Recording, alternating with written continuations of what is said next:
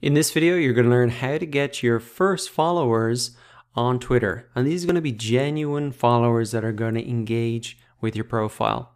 Now, before you go ahead and do this, remember that you should have updated your profile image, created a bio, filled out your website, etc., and created a base of content on your profile, maybe 5 or 10 posts. Now, this is just a demo account, so I haven't done everything, but really you should be at that stage before you begin to try and get followers.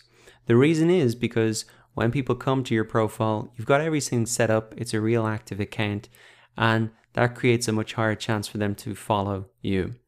So how do you get the followers? Well, once again, you want to open up the influencer accounts that you have started following.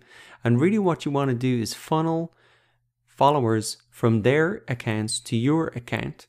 So the way that you do that is open up one of the influencer accounts that you're following, go to one of their posts, and now you want to start to follow people who are actually engaging with content. Now they might have a lot of followers on their profile, but not everybody is going to engage. And so as a new Twitter profile, you really want to focus and try and build a relationship with those people who are engaged. So if you click on a post, you can actually see anybody who's commented on the post, and you can begin to follow them, and you can just keep moving down. So you know these people are quite engaged, and you might have to do a little bit of clicking around to make this work. But essentially this gives you the opportunity as well to see exactly who are these people who are engaging with your influencer account. You can see the size of their accounts here. You can see their bio. And so you can start to get a sense of who they really are.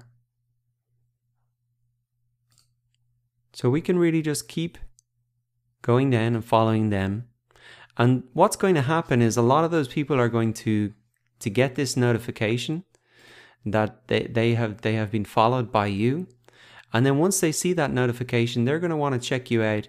And then in most cases, if they see that your profile is relevant to what they're into, which it should be, if you are following people on accounts that are similar to yours, then they're really going to come and follow you back.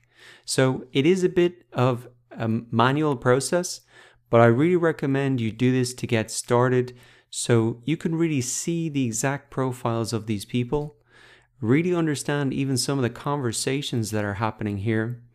And it's a way to attract people to your profile that are really engaged on Twitter and not just accounts that maybe would have followed a while ago. So if you want to attract engaged followers, this is the best strategy. Just come to influencer accounts and look at the comments of people and really start to follow them. And then they're most likely going to follow you back. You can also start to engage, add your own comments, replies, and that again, they're going to get a notification of that. And as a result, they're going to come and check out your profile. So we have set up about 5 influencer accounts here. And so you can start to go in and maybe start to follow maybe up to 200 people a day, maybe. Just take 10, 15 minutes to do that.